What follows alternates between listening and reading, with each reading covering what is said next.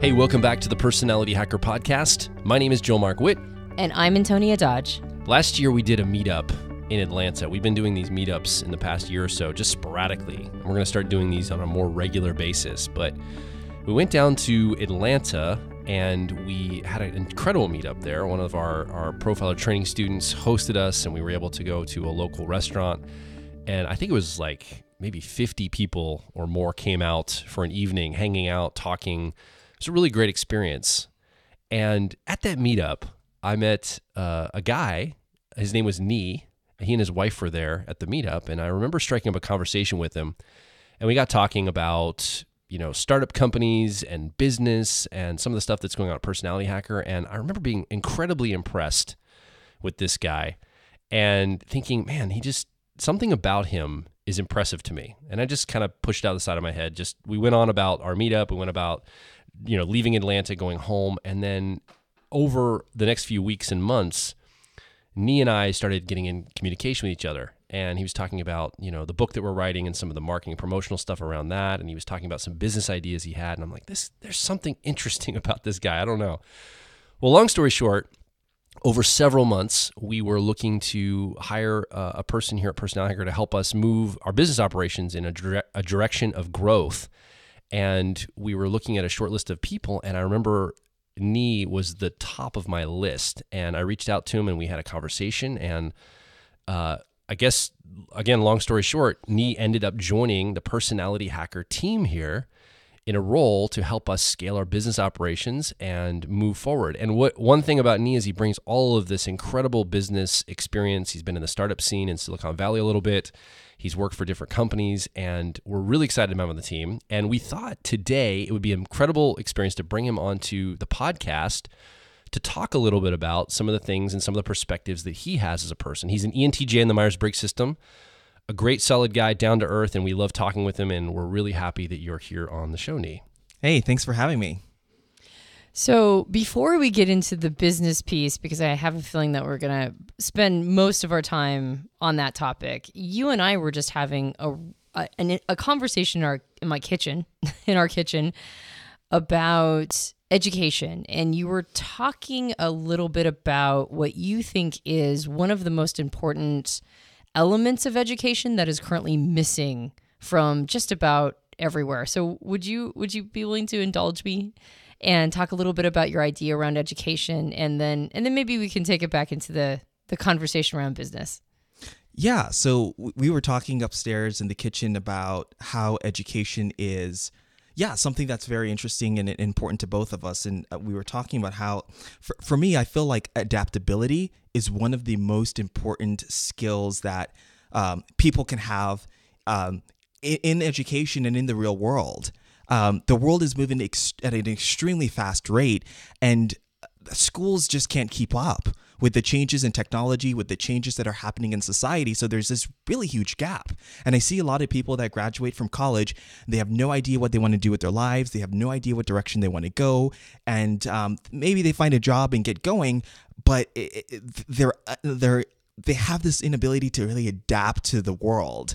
And so I think adaptability is very, very important. I think the people that are the most adaptable and the people that change to the change, who can adapt to the changes in technology or to culture, are going to be the people that thrive. And I'm not just talking about like adaptability in the sense of like direction of what career path you go to. I'm also talking about even emotional and psychological adaptability. So I think there are a lot of layers to that. And also just a lot of things that are important part of education that schools aren't teaching. And you almost have to create your own education program if you want to succeed in the world we live in today. You were giving me some of your history and some of the things that have taught you to be adaptable. Would you be willing to share a little bit about your personal history, how you grew up, some of the experiences that might be unique to you that helped you become adaptable? Yeah. So little backstory. My dad is a college professor, and growing up, my dad just made my sister and I read books all the time. The library is that we have a library in our house, and it was the biggest room in the whole house. And during the summertime, all my friends were outside playing basketball or baseball. And I wanted to do that, I'm SC tertiary, so I want to play basketball and run outside. But instead, my dad had me inside reading books, reading the New York Times. During the summer times, he would have my sister and I read The Economist, and we'd have to write articles about the things we learned. And all of our dinner conversations were around current events and defending and debating and exploring ideas. And so I got interested through reading books. I got interested in like the business. There were a couple people that were family friends that were into business, and I got interested and started reading a lot of business books. And the thing that was really interesting is I had all these ideas of business, but the thing that really moved the needle is I started to meet with successful people. And I started off with people I knew, and I would just ask them, hey, could I take you to coffee? And I just want to pick your brain. And usually they were caught off guard, like, sure, here's this young person who wants to take me to coffee and pick my brain. It was very flattering for them. So I would take them to coffee and I would just sit there and ask them questions, just random questions about how they figured out what they wanted to do, how they became successful, what kind of business they're in, or what their background is. And I started doing more of these, and I called them coffee chats. And when I started, I was just kind of meeting people nearby.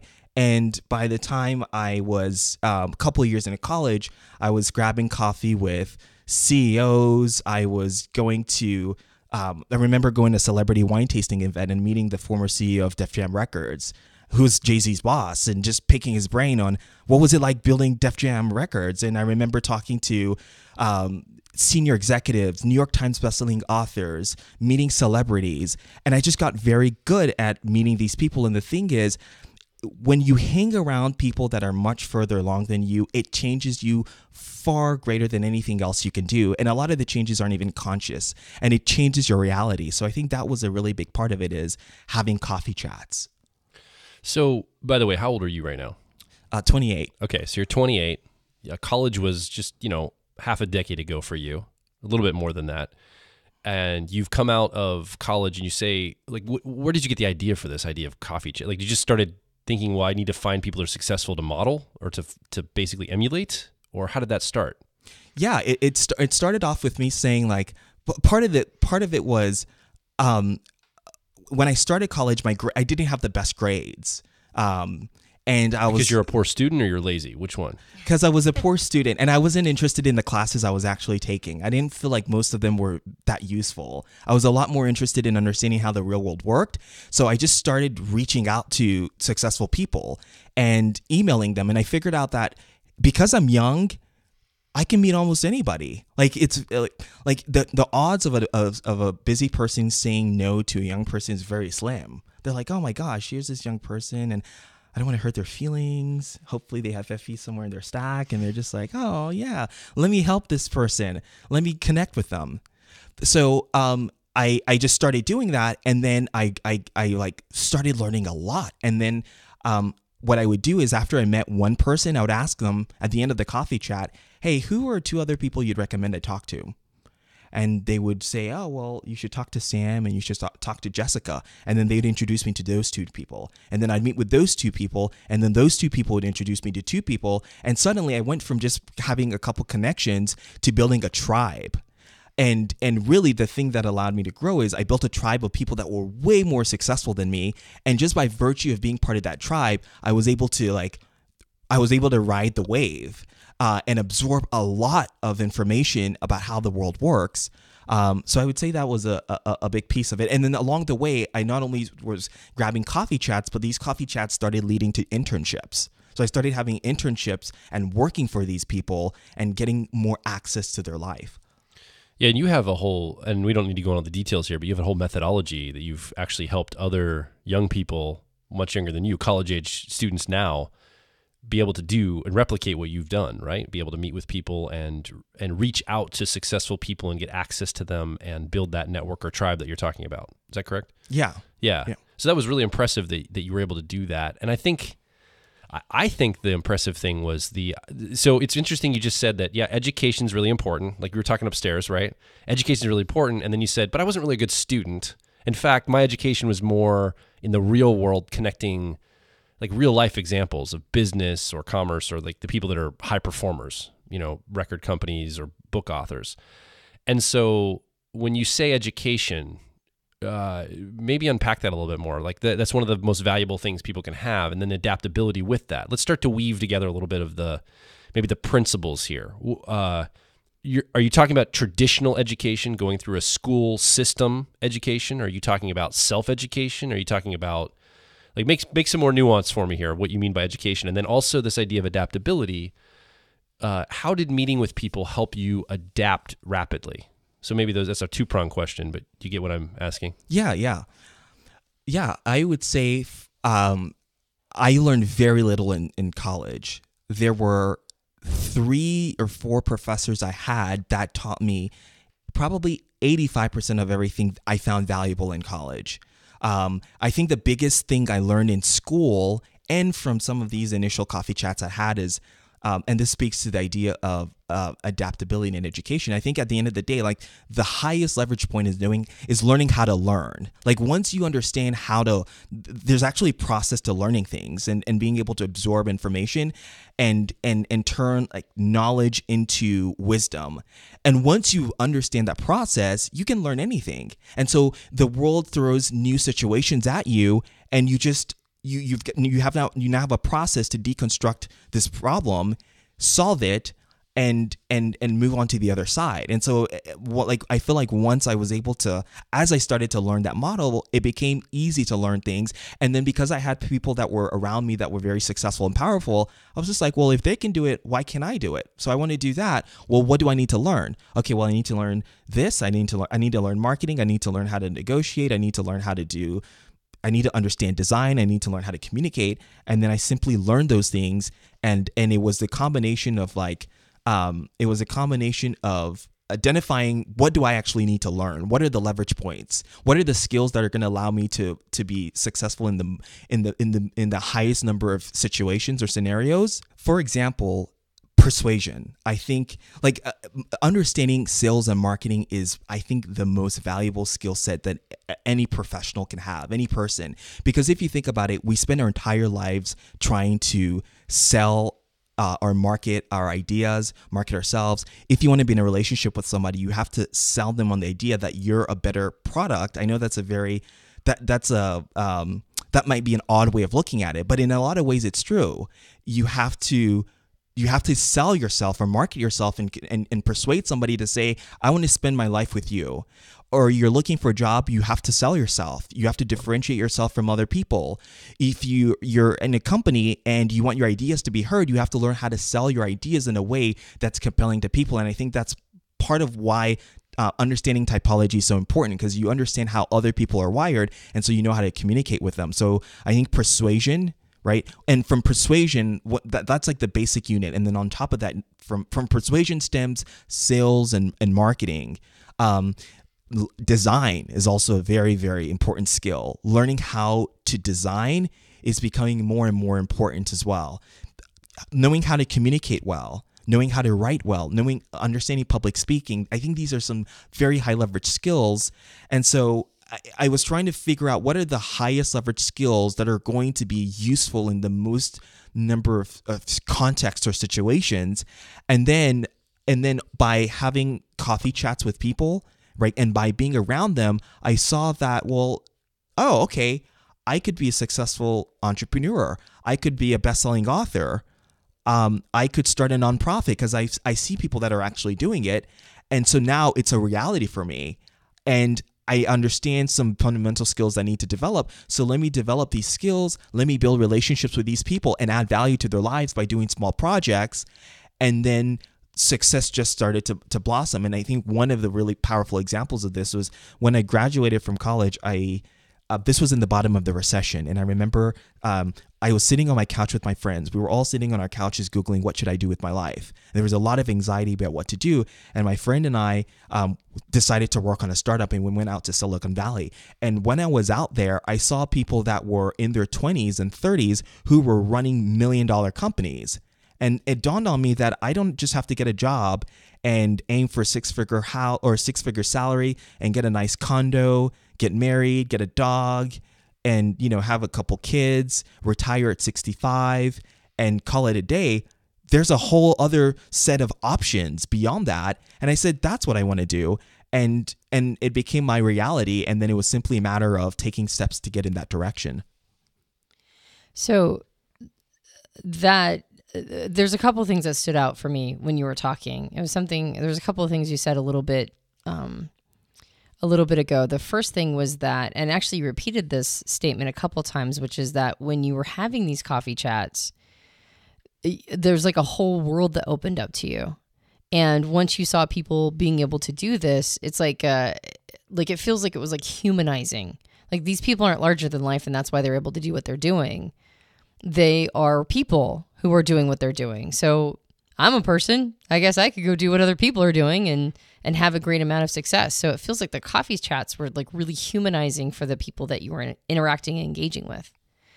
And then the second thing you said was that there is a formula to learning from going from knowledge to wisdom. I know if I was listening to the podcast, I would want to know what you believe that formula is, because you indicated that once you get that down, once you get that process down of learning and turning knowledge into wisdom, you can learn anything.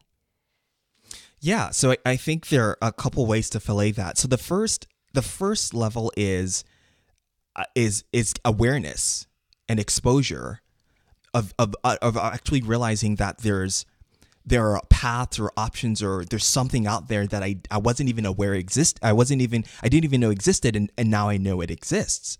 So I think that's the first part. And then the next part is starting to get some knowledge around or try to understand what this model is. Like I tried to break things down into models and see like let me try to digest as much information as I can and try to get a sense, like create some conceptual models and take these conceptual models and connect that to other models that I've seen in the past that are somewhat similar.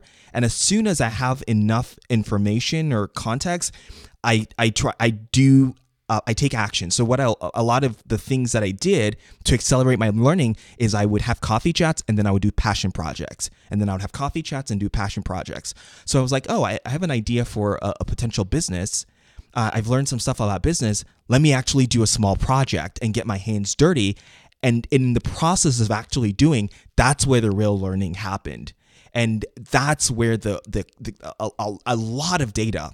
That's where you get a lot of data and you start to get experiences. And actually what happens is you make a lot of mistakes and you fail a lot. And you have to get over the ego piece of feeling like a failure or looking stupid or looking silly. You have to get past that and try to fail as much as you can and learn as much as you can until you start to pick up these patterns.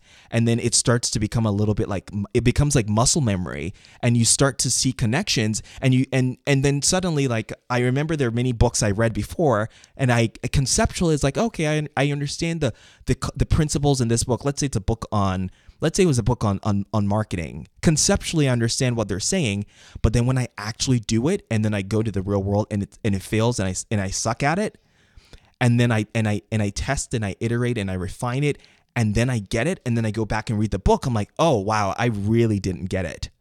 And so it was trying to create a really tight feedback loop where I would get awareness of something, I would try to get a very loose framework, and then I would jump into the real world with a passion project, something I could do within 1 to 3 months, and I would just kind of play with it. And then what I would do is, as I was creating these passion project, I would go back to the people that I had coffee chats with who were experts, who were very skilled, and I would often come to them and say, hey, I'm working on this little project, and I just wanted to know if I could get your advice. And people love giving advice. They love giving advice. They love sharing their knowledge and wisdom. So I would take this project I'm working on to them, and then we would collaborate on it, and they would give me real world feedback. And it was contextually relevant. Instead of meeting with a person and saying like, how did you become successful, which is a very difficult question to answer, I went to them with an actual project and said, this is what I'm working on. And they're like, oh, that's easy. I can help you with that. And through this co-creative experience and this and being in the real world, that's when I started to get a lot of knowledge and experience compressed in a very, very short period of time. And I just did it over and over again, except the projects got bigger and bigger and bigger. And then I started to notice there were patterns, right? There were like these patterns that started to emerge, like fundamental principles. about success, or like you see certain principles in relationships, and then you start doing marketing and you see the same principles over again, and then you start like I'm going to become a better writer. Let me work on a writing project. I'm like, hey, the same principles I learned about design, I'm seeing the same things here. And then you start to see these meta principles or concepts. And so then you jump into a situation and you can adapt very quickly because you've got all these mental models and you've got all these other experiences that you've had in conversations, and you just have this experience or dexterity, and you can move through a situation very quickly. That story you tell about sitting on your couch with your friends, and you're like trying to figure out, okay, what are we going to do with our lives? You're literally Googling, what do I do with my life? Which is, is just like, this is a funny scenario, just imagining that in my mind. And there are people that, they're the Tiger Woods of the world that get a golf club put in their hand at 3 years old. And it's almost like it's their destiny, or maybe an Olympic athlete, or maybe somebody like a Steve Jobs, or just a creative force that they have a burning passion from the time they're like 8 years old.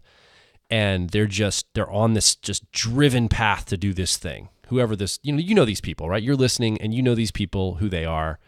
And we all know them. They're usually the famous entrepreneurs and inventors and, mavens of our time. And then there's other inventors and mavens and entrepreneurs who didn't have the golf club put in their hands at 3. They didn't at 8 years old know that they were, going to be an animator or whatever they were going to end up bringing to the world. They basically kind of went through the experience of school and life, and they got to maybe college years and said, what am I going to do with my life? And you listening might be in this classification as well. We have a growing number of young people right now that are listening to our podcast more and more, college age, early 20s, mid 20s, even late 20s, saying, what do I do with my life? And it's almost like this holy grail that's being pursued. And what I love about the idea of, and you really turned me on to this, Nii, when you talk about adaptability, you talk about this concept of career capital.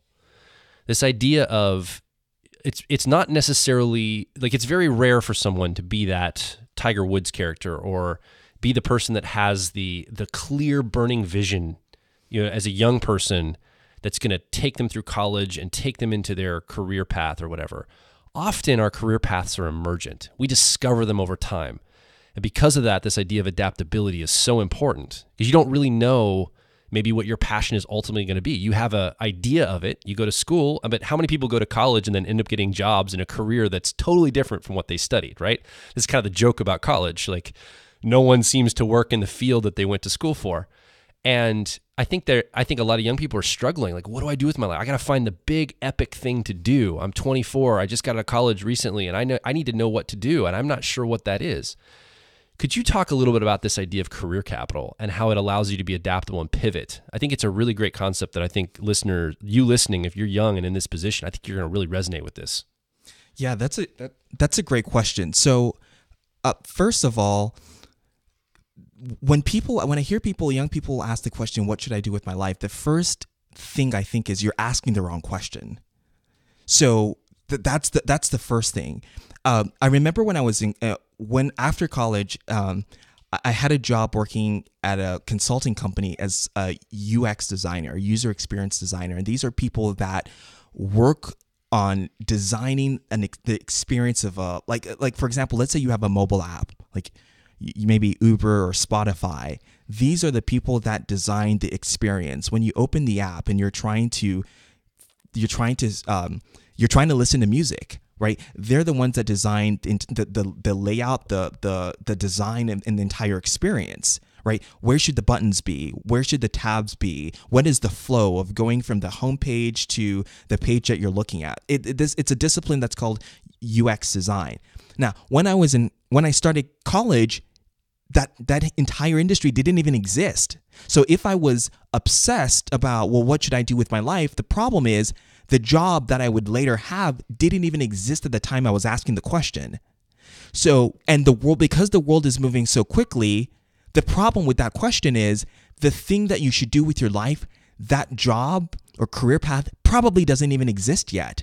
So that's the first thing. So I think going back to your question, or it's less about figuring out what you want to do with your life, and also that's a very how do you know when you found the thing you should do with your life?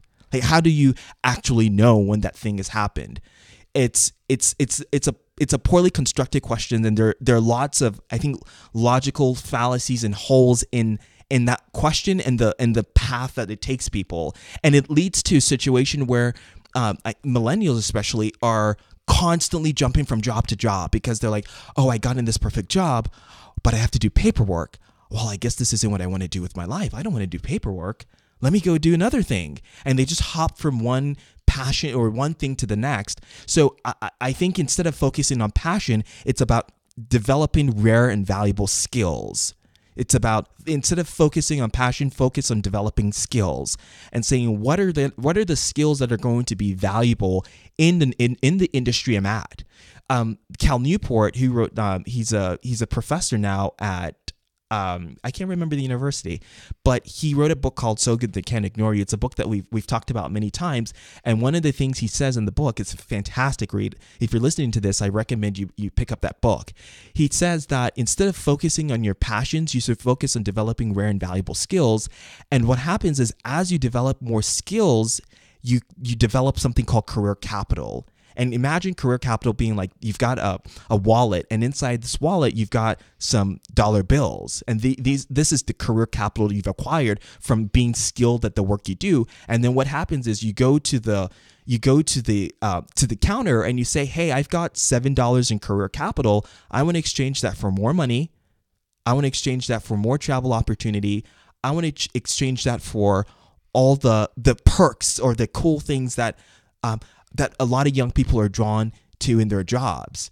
It's an exchange. If you want to have a really great life or like a really great career where you feel like you're doing meaningful work, you're making good money, you're respected and valued, you get to travel, whatever those things are, you have to understand that it's actually a transaction. You have to bring something to the table in exchange for that. Nothing is free in this world. And so you can have all the passion in the world, right? You can have all the passion in the world, but if you can't actually do this job, what good is the passion? At the end of the day, employers want to know whether you can get the job done or not. So if you have somebody that, let's use fashion as an example. Let's say you have a passion for fashion design, right? You can be the most passionate person in the world, but if you can't design a clothing collection and you can't put all those elements together, you're never going to be you're never going to be in Paris at the runway show, you know, and work for Chanel or Dior or Tom Ford. You'll never get there because you haven't developed those skills. And so instead of trying to find your passion, which is a very elusive thing, and oftentimes passions evolve over time, and generally we tend to be passionate about the things we're good at. So instead of trying to chase your passion, think about passion as the emergent of being really good at the things that you do. And as you get more experience and you build relationships, your career will begin to unfold and you'll start to get more and more options. And for millennials, the thing we have to remember is we're going to have over, I think the statistics, the research shows that we're going to have over like 20 jobs in our career, like 15 to 20 plus jobs in our career. Or like 15 to 20 jobs, and we're going to have several different careers. So it's not just going to be this one single path you follow through your entire career. You're going to be weaving and going up and down, which is why adaptability is so important. So instead of trying to find the single track and predict a career that doesn't even exist yet because of the technology and changes in the world, it's much better to develop a set of skills. And the more skilled you get, the more options you have, and the more career capital you have in your wallet. And when you go up to the cash register and you have a $50 bill instead of a $10 bill, you can buy a lot more things. Well, I mean, it worked for us. When we met you, we were like, dude, this kid is amazing. And by kid, I mean, I just say that because I'm an old lady now. So I get to call 28-year-old kids officially. But when we met you, we were just blown away. So I think you are definitely a model for what you're talking about. I want to. I'm always tagging things as we talk, so I want to go back. You mentioned, Joel, like we won't talk about coffee chats and your full model for that. But if I was listening to this podcast, I would want to know how to get an inroad into there. So before we complete the podcast, can you just talk a little bit about how somebody would even go about starting that process? Because it sounds like for you that was the beginning. the beginning of picking up all of these different concepts and understanding that it's, it's skill, not passion, and being able to have career capital and understand that a lot of the things that you're reaching for now are reachable through those conversations. If I'm like in my early 20s here and I'm trying to figure all this out, the first thing I would want to know is, how do I get a coffee chat going? Mm-hmm. So one of the things I'll say about a coffee chat is it's and I'll keep it brief, but it's actually the most powerful way, the most effective way of landing a job. Every job I've had since college, I landed through coffee chats. I've like many of the bosses I've had don't even know, have never seen my resume before. Some of them probably don't even know what school I went to. It all happened through coffee chat, so I didn't have to go through any of these traditional HR channels. So let's say that you're in a job right now, but it's not the job you want to be in, and you're not really sure what direction you want to go in your career. And maybe you're working part-time as a barista at Starbucks, or maybe you're in a corporate job and you're just thinking, I don't know if this is the right fit for me. This is what I recommend you do. Take out a sheet of paper and write down a list of people you know that are in a field that you're remotely interested in, or at least curious about. And start with your parents. Think about family, friends. Who are people that your parents know that have jobs that are somewhat interesting or you're curious about? Then reach out to old professors, and ask them and say, hey, I'm exploring my options. That's a really important term to use, and mindset to adopt is, hey, I'm just exploring my options right now. I don't know what path I want to take. I'm just exploring my options. And so get a sheet of paper and think about, family, friends. Think about reach out to think about professors that you could reach out to. Classmates that might be working in a field you're interested in. And then what I recommend you do is send them a short email that says, and the subject line can be their first name and then dash your advice ? Because people love to give advice. And just send a very short email. You can create one template and just say, hey, John, let's say that's somebody that's a family friend. I'm 25, and I'm working at company XYZ, or I just graduated, and I'm exploring my options, and I'm trying to figure out what's the right path for me. And I noticed that you've had a really successful career in ABC. And I would love to buy you a quick cup of coffee to pick your brain and learn a little bit about how did you figure out what direction to go in your career. I know you've got a lot on your plate, so if you don't have time, I totally get it. But if you're open to it, I would love to get your advice. And if you take that email and turn it into a template and email it to the people that you have on your list, that's a fantastic place to start. Just have a coffee, just email that to one or two people on your list. And what you want to do from there is do a little bit of research on who these people are. Get a sense of the background they have. You can use LinkedIn as an example, or if there are people that you know in your network, that's a great place to start. Get a sense of what they've done, and then write down what I call coffee chat questions. Right. So I like to ask questions like, when I meet this person at Starbucks, I like to ask them the question, how did you figure out what you want to do with your life? Because it's a very broad question, and it just gets them talking, and it kind of gives them a chance to start sharing their story. So I like to ask them, how did you figure out what you want to do with your life? How much education did you get? And then from there, the conversation will go in its own direction. And so what I do is I email these people, and usually I get a response back, and then I set up a time to grab coffee with them at a Starbucks near their home or near the office. I meet them there, and you always want to buy them coffee. It's a way of showing gratitude for their time. You sit down and you just start with 2 or 3 questions, and you just lean back and listen. And you just take notes, and they're going to start to drop a ton of wisdom on you. And you're going to start to get exposure and new ideas. And then you just ask them more questions, and you just listen and be an input. It's not about coming here to try to sound smart or try to convince them of why they should hire you. Don't even talk about jobs. Just ask them about how they got where they did and build a connection with them. and build a relationship. And then at the end of the conversation, say, John, this was really helpful. I'm looking at my notes now, and 2 of the biggest takeaways I got were X and Y. And he's going to feel heard and validated and like, wow, this young person is really sharp. They bought me coffee. They're taking initiative. They're curious. We definitely need to stay in touch. And then at the end of the conversation, I simply say, hey, John, who are 2 other people you'd recommend I talk to just to learn a little bit more about the type of work you do? Or maybe you can say, you shared a little context about X, but I want to learn a little bit more about this field. Do you know anybody in that field? And usually John says, oh yeah, I know a couple people. And then what you do is you ask John to write you an email introduction connecting you to those people. So if you start off having 1 coffee chat and that person introduces you to 2 people, and those 2 people introduce you to 2 people, and those 2 people introduce you to 2 people, suddenly you go from 1 person to having 64 people. Of course, you don't have to have 64 coffee chats, but in the process, you're going to get a lot of clarity on what direction you should go in. You're going to get job opportunities that are handed to you on a silver platter. You're going to get clarity. You're going to understand what skills are important, and you're going to develop a lot of skills. You're going to learn how to build relationships with adults. You're going to learn how to communicate with them, and so forth.